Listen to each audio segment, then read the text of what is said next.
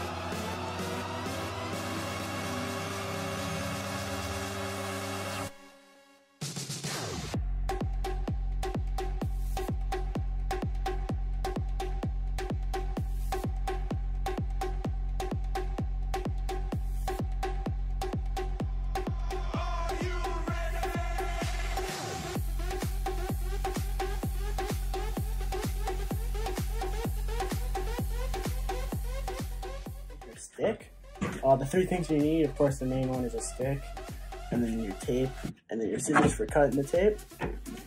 To start off, most people usually start from right here and then up. I only start about halfway. What you gotta do is get this tape, unravel it, and put it to where you want it. See how there's no tape over here? First, what you want to do is you want to go all the way over and then cross it, so you can't see it no more. And on the front side, you want to make sure you overlap the tape so it doesn't have any gaps or bubbles. And then you just want to go from there. You want to line it up and then keep doing it.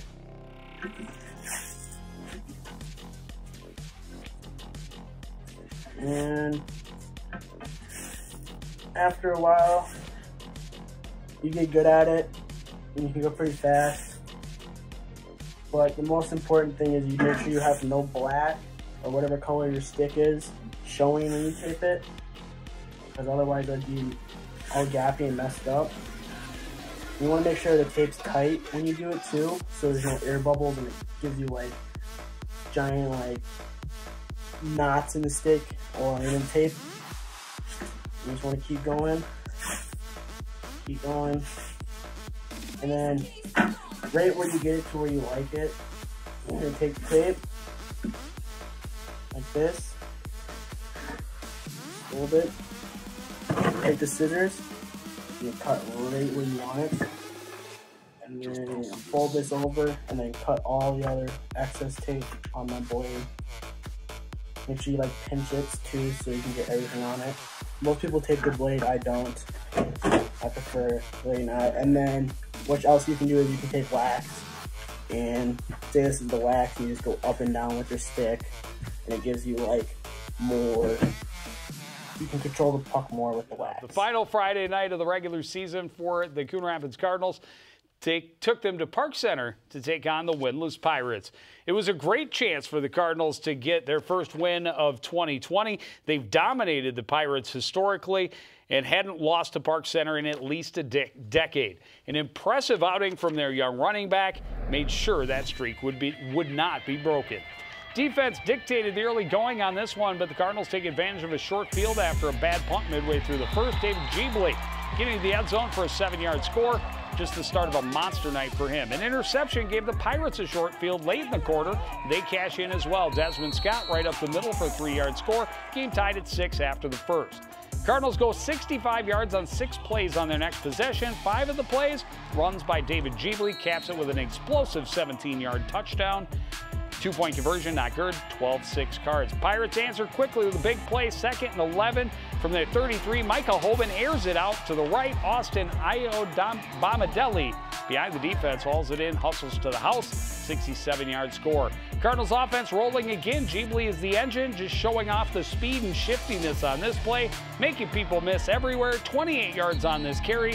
Gets the Cards into the red zone, but they face a 4th and 13 from the 20. Jordan Doe lays this one in beautifully for Sonny Tao between 2 Pirates.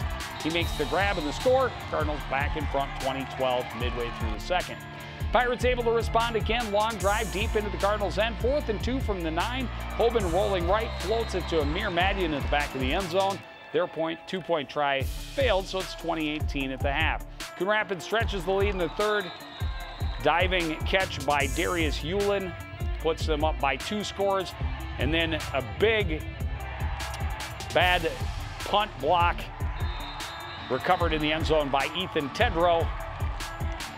Gives the Cardinals a touchdown, and all of a sudden they're up 36-18. Another touchdown for David Jeebley.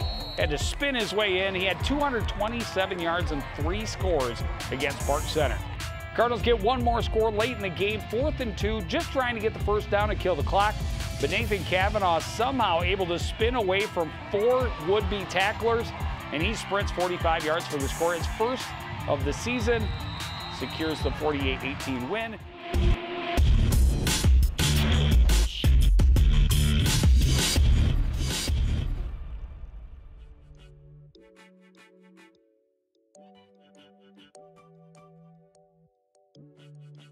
Hi, and welcome back to Nick's Quick Movie Reviews. So, a movie I saw last weekend was the movie Jojo Rabbit, which is the story about a young German nationalist boy who finds out that a Jew is living in his attic, and he starts to question his beliefs and if he should be supporting the German fight after all.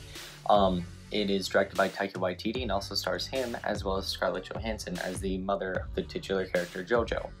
And it is a very hilarious movie. I laughed so much during it, mainly because of how it displays these horrific events in a 10-year-old's mind. Taika Waititi plays literal Hitler as a role, and he literally says things all the time that you would think a 10-year-old would say to himself. Like, he literally tells the little boy to go do horrific things and then says, "You're 10 years old, start acting like it." And the balance between those things is a very good balance, but it never makes those heavy things seem lighter than they actually are. They really go deep into the horrors of what happened during then, and it is really heartbreaking what happens later on in the movie. But it feels like it perfectly balances these elements to make it a very entertaining, hilarious, and very serious and heartbreaking movie all at the same time. I genuinely recommend you to watch it, and I'm going to give it a 9 out of 10.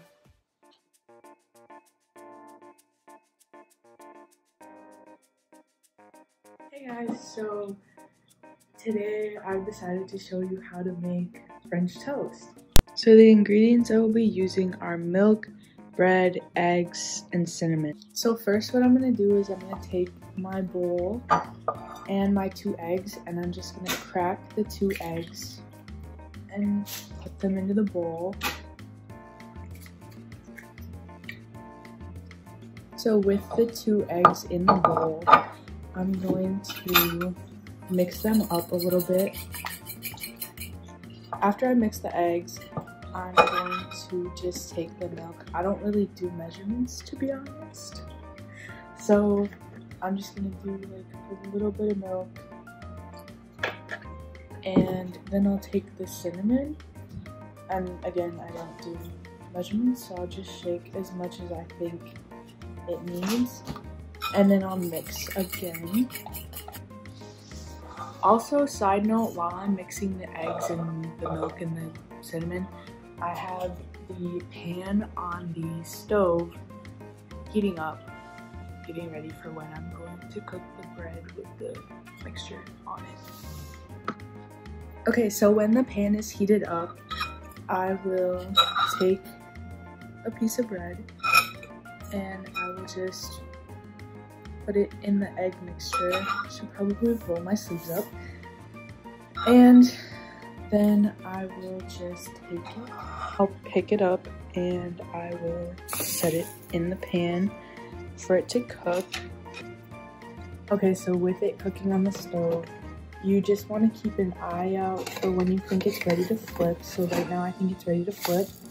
And you kind of want it to look like that. You don't want it to still look like it's wet from the eggs and milk.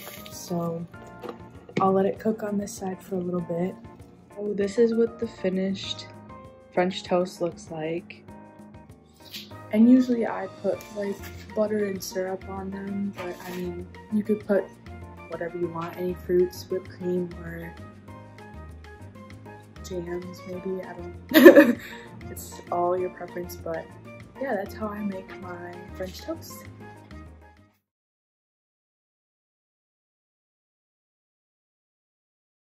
I am Allison Staples. I'm in 9th grade. I attend Coon Rapids High School. I've lived in Minnesota my whole life. I am creative, outgoing, and full of laughter.